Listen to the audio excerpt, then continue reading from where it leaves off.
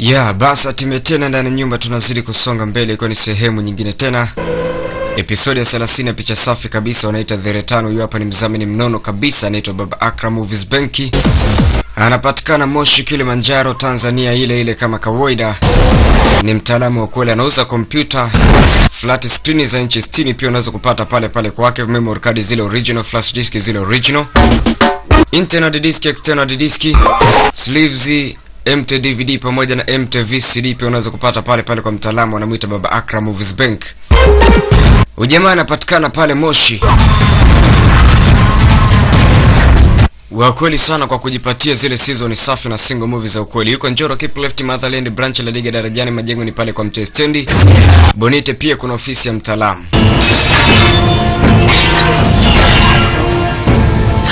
Wa kweli sana kizidi kutupa support. Lakini pia kumbuka ni sambamba na uzamini mnono kutoka kwa mkala wanamuita Diki ya Dizoni Mrijo chini ule Chemba katikati ya ule Kondoa pamoja na Kitoto pale kizidi kuwakilisha vizuri kabisa. Ujamaa ni wa ukweli sana, anaitwa Diki ya Dizoni. Jamangu wa ukweli sana huyo. Anauza flash disk, memory card zile original. Pia anahusika na kupiga window computer. Bila kusahau pia tunamzamini mnono na Mita Lende Madividia, anapatikana kule Mwanjelwa opposite na soko la Sido pale, ujipatie vigongo vikali kabisa vilivyotafsiriwa kwa maneno ya Kiswahili. Unapofika pale Mbeya basi ulizia Mwanjelwa ni wapi, opposite na lile soko la Sido, ujipatie vitu vikali kabisa kutoka kwa mkali Bwana Lende Madividia. Yuko vizuri sana ujamaa.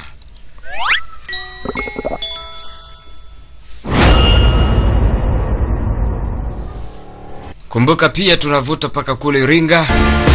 Tunakutana na mzamini mnono kabisa anaitwa Rizwe Iringa nje panda Mtuvila pale, akizidi kuwakilisha vizuri kabisa katika vigongo vikali ambavyo vinazidi kutikisa ndani ya Tanzania na nje ya Tanzania pia. Basi kumbuka pia ni sambamba na mzamini mnono kutoka kwa Sula Boy, anapatikana kule maeneo Singida. Ngurdoto Misuna pale akizidi kuwakilisha vizuri kabisa. Lakini pia tuna DJ Babu Kora, DJ anapatikana pale maeneo Karakani Daramaji opposite na kijio cha bodaboda, akizidi kuwakilisha vizuri kabisa katika vigongo vikali ambavyo vinazidi kutumbua ndani ya Tanzania pamoja na nje ya Tanzania vile vile. Hapa ni sehemu inayofuata ya picha safi kabisa, mashine ukweli wanaita The Return, ikiwa ni episodi ya 30. Hii hapa tunasonga kama ifuatavyo. Okay, hapa ndipo tulipokuwa tumeishia.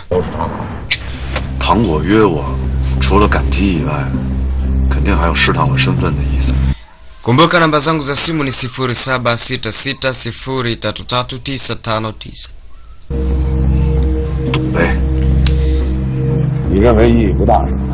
Mheshimiwa aliamua kutoa kauli moja kwamba hakikisha kwamba utambulisho wake unabakia kuwa ni utambulisho wa siri na mtu yoyote asije akamtambua kwa kile ambacho alikuwa anakifanya.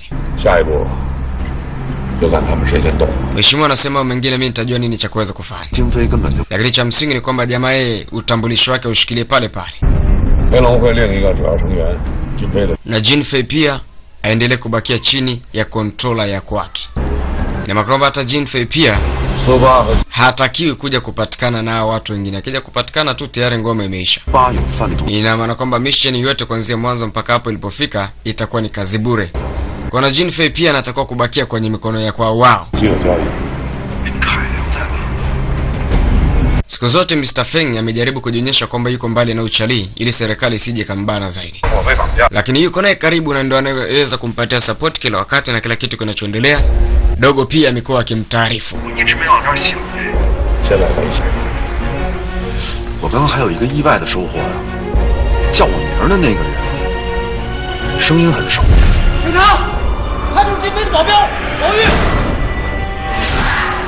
Alimwambia pia kuna mtu ambaye alikuwa amemuona pale. Tena mtu mwenyewe amefanana na Kin sana. Anahisi huenda atakuwa ni Kin. Kin. Mheshimiwa akamwambia usijali. Wewe fuatilia hilo jambo kwa makini, alafu utajua nini kinachoenda kutokea. Na kwamba kama ni Kin hatakuwa na uwezo kumdhibiti, lakini mbaya ni kuotea watu, unajua. Basi mheshimiwa anasema kwamba nimemleta binti yako hapa akiwa salama salimini. Anasema asante sana afisa kwa kunisaidia kunileta paka hapa kwa baba yangu na kuhakikisha kwamba anakuwa salama. Lakini huyu afisa kumbuka amemleta binti kwa sababu siku zote amekuwa akimpigia simu babake na binti akimuomba kuwa naye karibu. Kwa hiyo hii inaweza kuwa ni nafasi ya kuendelea kumsogeza karibu na huyu mzee. Naona mambo watu wana akili balaa mzee mzima usipime. Mzee anaitwa Zhang Jing. Anasema wakati mwingine kuwa makini na kila ambacho unakifanya. Baba. Baba. Kwa kwamba kumfuata Bao Yu imekuwa ni kosa kama vile umenikasirikia. Kwani kuna tatizo gani? Anasema Bao Yu sio mtu mzuri. Kwamba Bao Yu ni mtu mzuri. Alikopa uwe maskari lakini hajawaua. Angekuwa ni mtu mbaya angewaangamiza wale maskari. Nene mwapige risasi lakini upige risasi kwenye bulletproof. Alikuwa anawazimisha tu. Bao Yu sio mtu mbaya eti baba. Tena ni mtu mzuri kweli. Akaambia huwezi kumjua. Wewe kwani umekaa naye kwa muda mrefu? Anasema lakini mtu mbaya anaonekana tu baba. Kwa hiyo mniambie, kwa hiyo utaki niwe karibu na Bao Yu? Akaambia binti yangu kama unahitaji kufanya kazi fanya. Lakini kama unashindwa inabidi urudi Marekani. Ukule ulipotoka. Kwa kwamba binti alikopo yuko United States. Anasema baba mimi siwezi kurudi kule. Paka niweze kuonana na Bao Yu tena niweze kuongea naye. Akaambia binti yangu nisikilize. Hakunaga kitu ambacho kinakuwa ni kirahisi hapa duniani eti. Anasema Bao Yu ni mtu mzuri, aliwapiga maaskari kwenye nanili kwenye bulletproof. Kosa lake liko wapi? Akaambia kosa lake ni kwamba kwa nini anafukuzwa na maaskari? Maaskari ni chombo cha polisi. Na kama maaskari ni chombo cha polisi maana yake ni kwamba yeye ameenda kinyume na nchi. Anasema hapana. Mimi namwamini yule mtu. Niliona zile risasi pale kwamba hazijaingia ndani. Na alifanya makusudi kabisa kupiga sehemu kama ile pale. Baba, naomba usininyime kuwa karibu na huyu mtu. Kwa nini lakini baba unataka kuipoteza furaha yangu? Kwa nini lakini baba yangu unahitaji kunifanyia mambo kama hayo? Akaamba binti yangu sio kwamba mimi nakuchukia au sio kwamba mimi sitaki uwe karibu na huyu mtu. Maana yangu ni nzuri tu binti yangu. Mimi sitaki wewe uingie kwenye matatizo. Akaambia baba kama unahitaji kuona furaha yangu basi furaha yangu mimi ni kuwa karibu na yule mtu. Na kama ukikataa mimi nisio karibu na yule mtu basi lolote laweza kutokea. Naomba niruhusu tu. Mimi siwezi kukaa mbali na yule ni rafiki yangu. Yaani nimepata rafiki mzuri namna hii baba kule kabisa utaketi niweze kuwa naye karibu. Akaambia binti yangu kwa sababu ni kwa ajili ya furaha yako basi mimi nipo tayari. Baba. Hakika na kuhakikisha kwamba hautojuta mimi kuwa karibu na Bao Yu. Haya, tukubaliane. Alafu kumbuka kuna pesa yangu na kudai Sawa mzee? Kuna hela ambayo alimwambia atamsaidia kwa ajili ya kufungua biashara. Kwa binti atakubali kufungua biashara kwa sababu ya Bao Yu. Pale pale mzee alitoa taarifa. Ni kwamba baba yao pia unahitaji kumpata huyo mtu. Akaambia hapana. Mimi nilikuwa nafuatilia pale kwa sababu ya usalama wako tu. Bao Yu ni mtu ambaye anatafutwa na serikali kila mahali. Akawa basi hakuna shida. Endelea kuifanya kazi yako. Kwa baba kumbe ulituma mtu anifuatilie. Binti amekasirika. Kwenye mamtoko yake anapotoka auti baba anatuma watu wanamfuatilia. Kwa hiyo kwenye auti hata kama kuna kitu cha ziada kule baba atapewa taarifa. Baba mambo gani ya kufanya mtu anifuatilie bana? Yaani mimi wewe usiingilie mambo yangu na baba yangu Haya, sawa mama. Baba. Mimi sipendi. Unatuma watu wanakuja kunifuatilia chunguza. Baba. Akaambia ni binti yangu tu. Wewe ukikataa mimi nisikufuatilie nani mwingine ambaye atakufuatilia? Mimi ni baba yako eti. Tena nakuomba uweze kuwa mpole. Sintohitaji tatizo lolote liweze kutokea. Sawa? Okay. Sawa. Anasema sawa nimekubaliana na kila kitu. Kwamba utakuwa unatuma watu wanifuatilie lakini hautonikataza kuonana na Bao Yu, si ndio? Kwa nini hilo limekuwa linajirudia kila saa baba?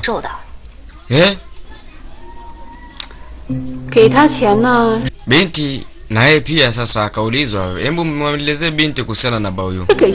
Anasema Bao Yu ni kijana ambaye kila mtu anamjua. Bao Yu yule ni mkimbizi. Bao Yu ni mtu ambaye analipwa pesa kwa ajili ya kufanya kazi. Bao Yu sio mtu ambaye ana makazi maalum. Baoyu ni mkimbizi yule, anakimbia kimbia na mama kila wakati, babako anakupenda. Akamwambia binti yangu, nadhani kwamba umesikia, usijisogeze karibu na mtu kama huyo eti. Utakuja kujiletea shida mwanangu.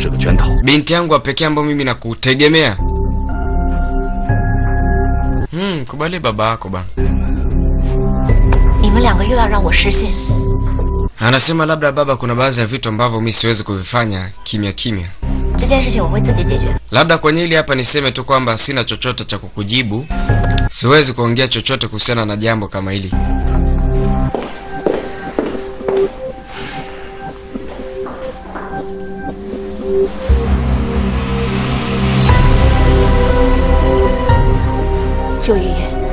Sasa baada ya binti kuondoka ndipo binti anapomfuata sasa. Mzee, inaonekana kwamba binti yako amekuwa addicted sana kwa huyu mtu Wewe uone kwamba lolote linaweza kutokea?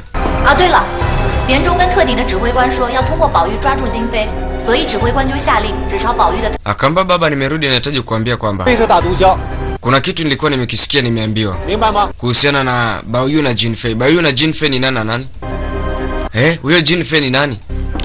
Maana amri ilikuwa imetolewa saa zile, kumbuka, ni kumkamata Baoyu ili watu wampate Jinfei. Kwa hiyo Baoyu akipatikana Jinfei pia atapatikana. Sasa binti anauliza huyo Jinfei ni nani? Maana yake kama Baoyu akikamatwa na Jinfei anapatikana, huyo Jinfei ni nani? 不是宝玉的动静也弄得太大了吧？宝玉现在成了众矢之的，那金 Sasa binti alikuja akaleta taarifa kwa huyu Wang Rong. 要不然 Anasema kwamba mpaka sasa hivi Baoyu hakuna chochote ambacho amekwambia. Binti anasema hapana, hajaniambia kitu chochote. 没有错， Mpaka sasa hivi hajapewa taarifa zozote na Baoyu. 他不会跟你走的。 Anasema lakini mimi natumaini kwamba yule mtu hawezi kunitupa. 多年， Nitaendelea kuwa naye kila siku kila wakati na atazidi kuniangalia vizuri kabisa bila wasiwasi wote. Mimi natumaini kwenye hilo kwamba hakutokuwa na tatizo lolote. 什么装饰艺啊？ 一种 Jamaa anasema ni sawa unachokiongea, lakini hakikisha kwamba 另外 wakati mwingine kabla hujafanya jambo 攻击 basi 住。那金飞如果在这个时候， uwe na kitu 就算他 ambacho kinaweza kusimama badala ya jambo ambalo unahitaji kulifanya. 是在的。不过有一点我敢肯定，他主动联系你，就说明对你有意图，所以我们的动作不能太大，避免他起疑心，知道吗？ 娘娘，从你发现金 Nini? 到设计我去接近他， Nadhani kuna baadhi ya vitu utakuwa bado hujavitambua. 真的跟您的父亲太像。 Pia mimi hapo utakuwa labda hujanielewa vizuri. Mimi nimejitolea kufanya kazi kwa moyo mmoja. Tayari nimeshajaribu kukaa na yule mtu 但是我真 na tayari nimeshaanza kuelewa. Kwa hiyo kazi imebakia ni kwako tu. 不是这个意思。 没关系，是金飞跟田静把我变成现在这个样子。 Anasema hakika Jin Fei najua kabisa lazima anatuigizia. Sasa sijui ni wakati gani au ni lini 我不能 ataacha kuigiza maigizo ambayo amekuwa akiigiza kila wakati.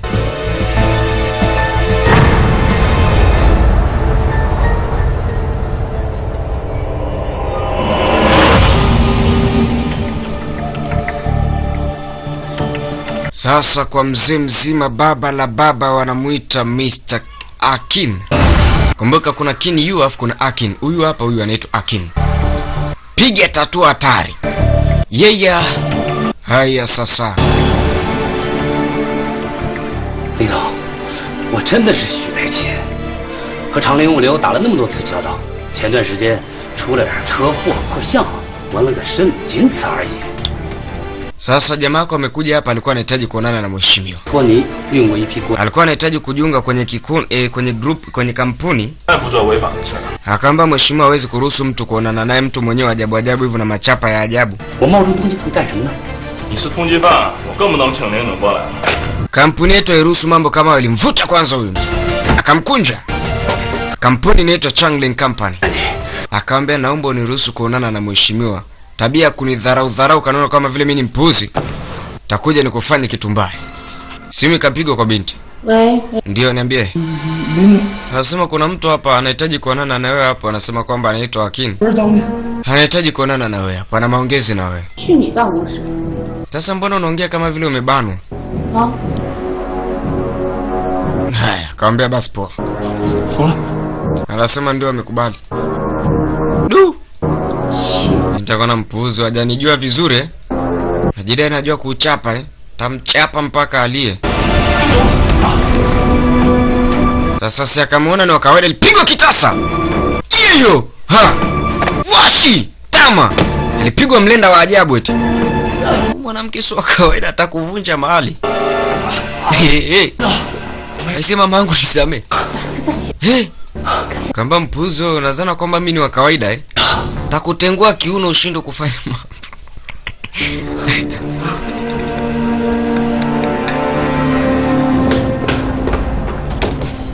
No. Nasema isi samani mheshimiwa. Nilikuwa naomba nijiunge na kampuni yenu. Nahitaji kujiunga na Changling Company. Kwamba sasa ndo unakuja kwa heshima mbovu namna hii. Anasema samani mheshimiwa. Yako mengi ambayo mimi nayafahamu. Akaambia yako mengi ambayo nafahamu ndo unakuja kiajabu ajabu namna hiyo. Nataka nikuvunje mahali nini? 林总，他是警察，他打入瑞丰公司，就把我们黑社会给断了。现在要接近田小姐，肯定是有企图的。我估计他前天的追捕也是假的，是做给人看的。Anasema anajua mengi sana hasa kumhusu pia Lingzong. Ubinti anaitwa Lingzong, afu pia kuna Lingzong. Lingzong ndo deputy director. Akamwachia. 什么条件？ No. Aibu eti. Dada mzuri anakupiga uchali. 给我一份工作，在瑞丰主管销售 Haya bana. 方面，我是行家， 销售毒品吗？ 正当生意我也在行。林总，给我个机会，让我杀了他。 Anasema nimeona kila kitu. 宝玉真的是卧底， Kuhusiana na Baoyu, kila kitu nimeona. 我们长陵集团， Akamba sasa kama umeona kila kitu, 我怕什么呀？ mimi nilijua labda utaniletea Baoyu moja kwa moja hapa ili nikuamini, lakini matokeo yake umekuja tu peke yako. Anasema na kuahidi. Hakuna chochote kibaya kitakachoenda kutokea. 不敢见。 Basi hakikisha kwamba unatimiza hicho ambacho umekiongea, sawa? 把他送派出。 Wewe shida yako si unahitaji kufanya kazi na sisi? Utakipata hicho ambacho unakitaka. Kalipa kisasi kwanza pale. Kumbe mpuzi mkubwa. Wale wako uje kutoa siri hichi nilichokifanya. Lijamani libabe. 秀文，马上到家，有重要事告诉你。 Sasa binti anatoka, alikuwa anaongea na simu, anapishana na Cheung. Ndani amemwacha Kin. Kumbe Kin tayari ameshafanya mambo kule.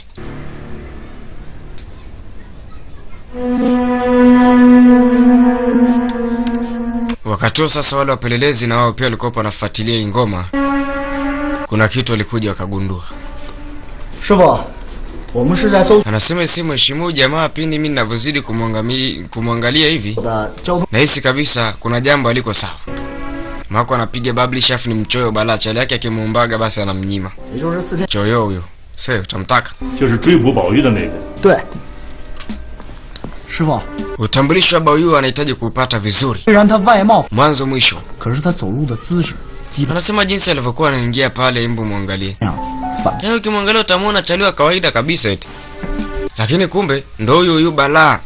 Laana sumaka ambayo anatutesa kila wakati. 同时呢，需要和 Nafikiria mtu amekimbizwa na mobu lakini wapi? 继续搜索他今天的行动。 是。 Haya.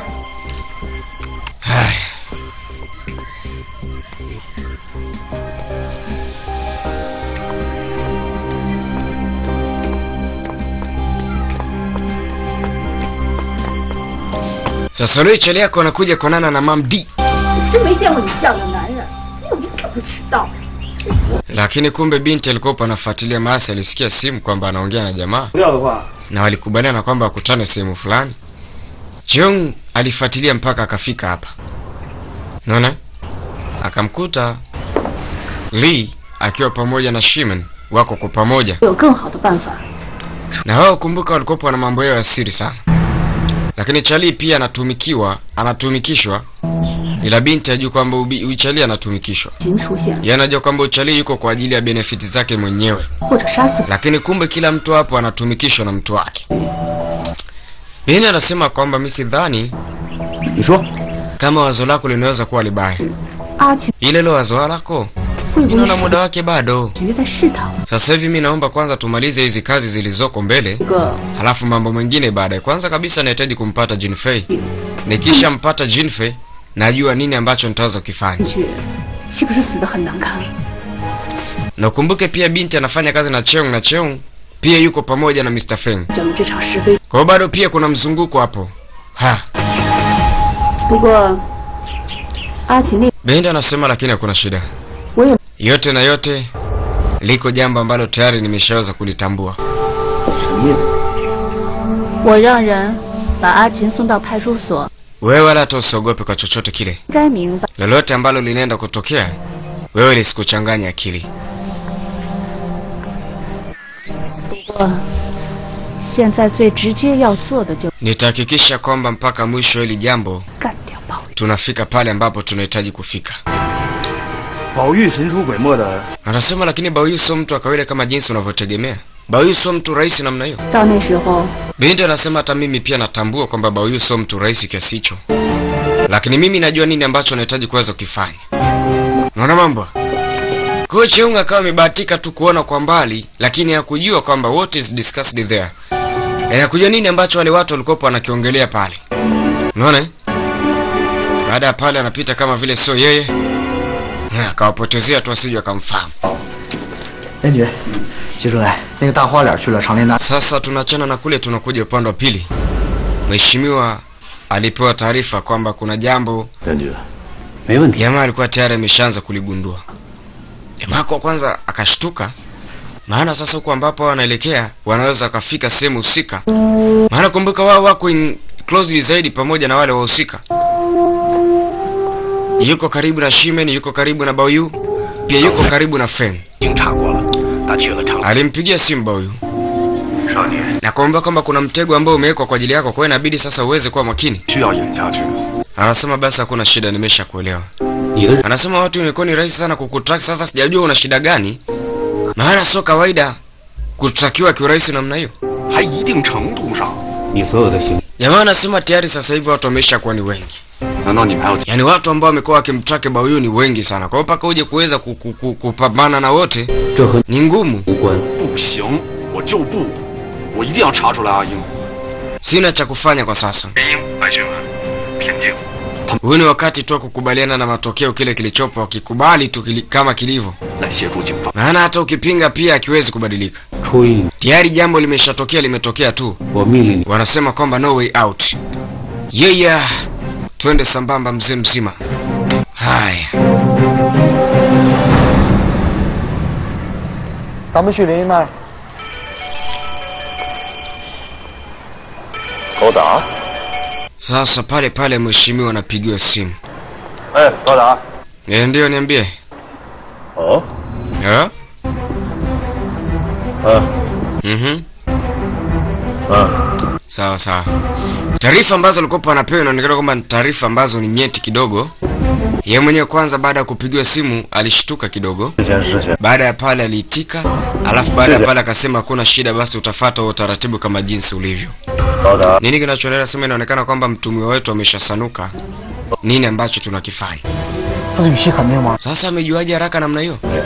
Anasema lazima kuna njia iliyomfanya yeye akatambua. 就住在花， Kwa hiyo inabidi hata sisi pia tuwe makini wakati tunafanya mambo yetu. 咱们事够大。 Hii issue lazima itakuwa ni issue ngumu, kwa sababu kama wao hiyo issue ilikuwa imefanyika kwa siri, lakini mwisho wa siku imeshafika kwa mtumiwa mwenyewe, maana yake ni kwamba kuna mtu ambao wako naye na anatoboa siri zao. Unaona mambo? Kwa hilo pia laweza kuwa ni tatizo 你们说的 kwa upande mwingine. 过，他来捣乱，出手伤人，被我制止了。我让李总把他送到派出所。 Basi walikuja huku kwa binti. 林总， Kumbuka wanampeleleza ili wajue kwamba aliweza kusababisha kifo cha Sana nani nani. Japokuwa pia wamekuja na gia nyingi nyingi tu, kuna kutekwa kwa binti yule ambaye ni Kendi. 他就趴下了。 Lakini wao wanahisi lile swala la kifo kilichotokea kwamba binti 属于正当防卫吧，没什么。 atakuwa ni mhusika. 啊，没什么问题。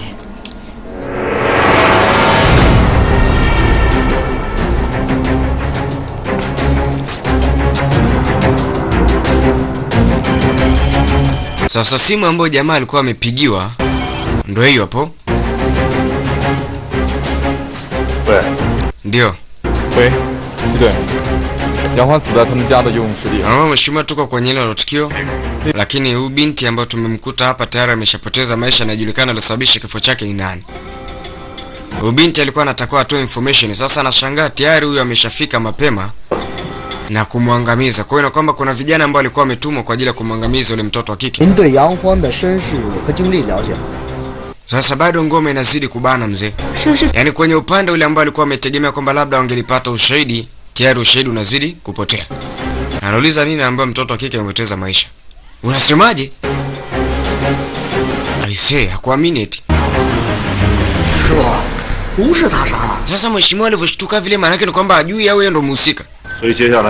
Anasema wauaji siku zote wanakuaga na sura nyingi, kwa hiyo huwezi kumgundua kiurahisi namna hiyo kama jinsi unavyodhani. Kwa sasa mheshimiwa ananiambia kwamba hata sisi maafande tunaweza kuchezewa mchezo kanyabazongo tusijue nini kinachoendelea. Anasema kwa wapo ulipo unafikiria unaelewa nini? Wewe ni askari na askari siku zote lazima awe na akili. Sio kachezewa kanyabazongo na watu wadogo kama hao.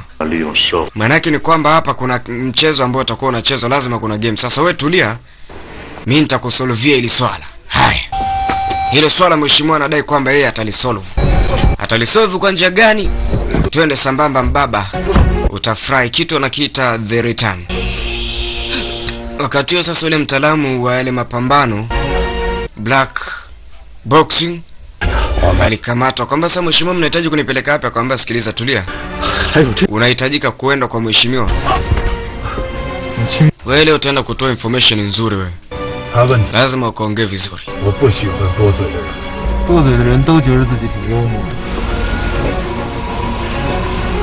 Usafiri unatoka namna hiyo. Lazima wauaji wajulikane. Waliokuwa wametumwa kumteka binti wa watu ni wakina nani? Haya mfungulie macho. Haya nifungulie yote ambayo unayajua. Yaani sasa mfungulie siri. Mimi ndo babake na binti ambao mlikuwa mmemteka. Kwamba binti gani ambao unamzungumzia? Ina maana kwamba hujui kwamba watu wako ni kipi walichoweza kufanya? Watu wako si ndio waliweza kutumwa kwenda kufanya kazi na kumteka binti yangu? Sasa utaniambia vizuri kwamba mhusika ni nani aliyokutuma? Anasema kule kabisa mheshimiwa utakuwa na noneti. Mimi sijui chochote. Mimi sijui chochote babangu. Ndio tumjua. Kuona unasema kwamba hujui chochote. Una uhakika kwamba hujui chochote? Anasema ndio mheshimiwa, mimi hakuna chochote ambacho nakijua. Ningekuwa najua chochote ningekuambia. Lakini hakuna ambacho nakijua. Kweli kabisa mheshimiwa.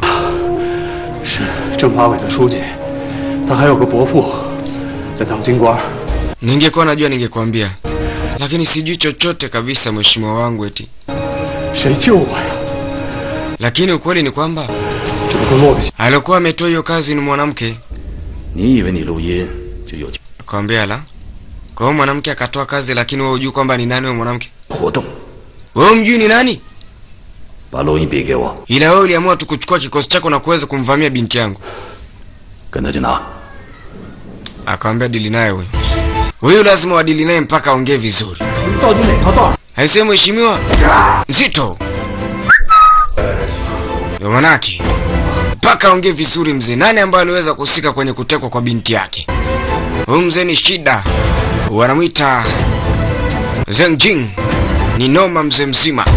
Hiyo hapo ilikuwa ni sehemu ya 30 ya picha safi kabisa, wanaita The Return. Huyu hapa ni Raja DJ. Nikizidi kusonga mbele na dude ile wanaita Return. Bonge ya picha.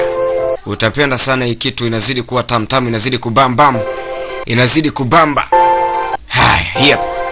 Episode inayofuata ya 31. 一支新歌独自穿越沙漠。